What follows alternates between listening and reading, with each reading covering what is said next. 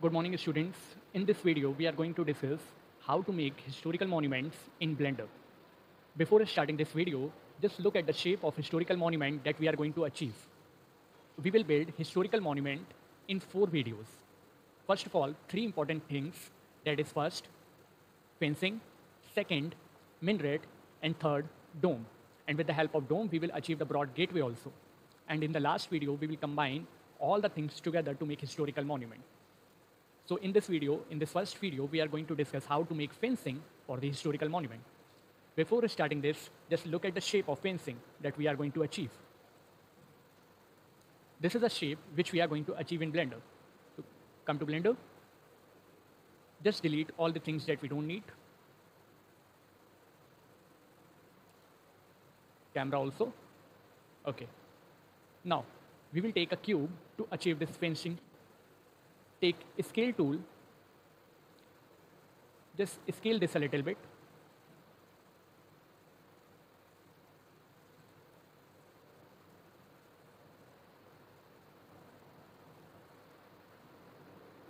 Now this is perfect size for us. Okay, if you want to decrease some width also, you can decrease more. Okay, and take some height. Okay, that's enough. Come to edit mode. Now, we will make 2 segments of this cube. How to make segment? Just press Ctrl plus R on your keyboard and take 2 segments here. And now we want to fix this segment. We are going to fix this at the center. After this, come to skeleton view. Now, as you know, there are 3 important things in the edit mode. First is vertex, second is edge, and third is face. So we are going to take edge. Now, we will select alternate edges here. For this, select this one.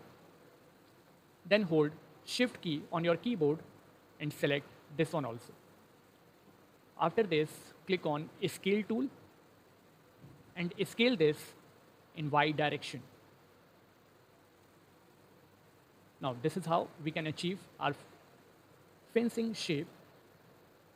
Now, to achieve more accuracy, click on Face tool, select this face upper side, this one, and scale this a little bit more.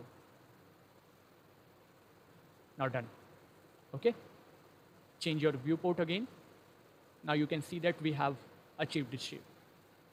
Now, we want to increase the number of fencing, either in the left side or right side.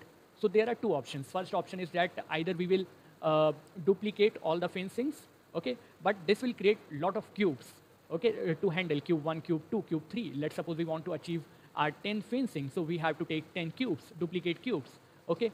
For this, we will use a second alternate option, that is, come to modifier property, click on add modifier, click on array, okay. Now, take the value of x as 0 and y as 1.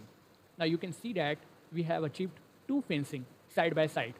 We can increase this number by count. Just increase a count and take the fencing number as per your need. So in this video, we have discussed how to make fencing. In the second video, we will discuss how to make minaret for the historical monument.